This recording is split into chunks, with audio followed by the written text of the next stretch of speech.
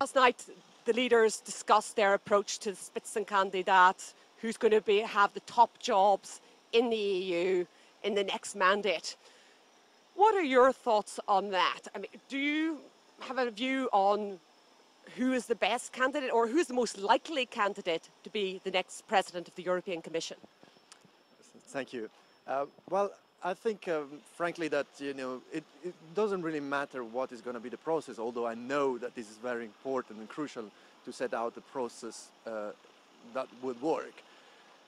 What is more important is to choose the right candidate. I think Europe right now needs a very strong candidate with highly charismatic, energetic, potentially a woman, somebody that can communicate about Europe, because if we can agree on something is that Europe does not communicate well about its success. So I think what is necessary is, a candidate like Vestager would definitely play the role well and will clearly be highly communicative, and this is what people need. On the other hand, of course, if we go towards a more conservative approach, we could have a candidate like Barnier, which is clearly a good candidate because of his experience and because, of course, he already had the agreement of the 27 member states back when it was about, Brexit was the deal. So I think, bottom line, the two seems to me to be the most likely candidate to get the job and probably the best candidate that should get the job. Public affairs company looking at the next mandate and the big issues that are coming up, what sort of expertise do you need? I think, the topics that are relevant for the next commission are clearly climate. Climate change is everywhere now. You have seen, all over Europe, this green wave. Of course, economics and migration. Those are the three topics that will be on the political agenda for the next commission. So, but again, these topics will remain whoever is in charge of the commission. What we need to choose now, it's a symbol. It's somebody that will push forward the European people, somebody that can show a new moment, a new strength in Europe. And this is why we need a strong leader at the top.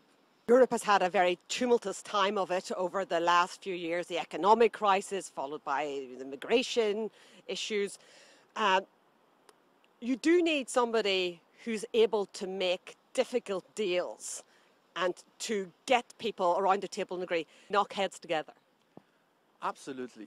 She has been on the job as a commissioner for 5 years, and she was fighting against, big multinationals. She brought home, let's say, some very hefty fines against, big corporations. So she's used to deal with big corporations, and before that she was a minister in her own country. So she has a long experience. She clearly can manage the job. She can clearly find a compromise when she needs that. But on the other hand, she's also fair enough to fight for a different solution when it's needed. So when we need to push hard, I think she could be the candidate who would be able to push hard. So we've got 4 main contenders, I think, at this moment. The Manfred Weber, Frans Timmermans, Vestager and Barnier. What would you say about the other candidates? Broadly speaking, what are the chances and what are the pros and the cons? I think the chances now are the higher for Barnier.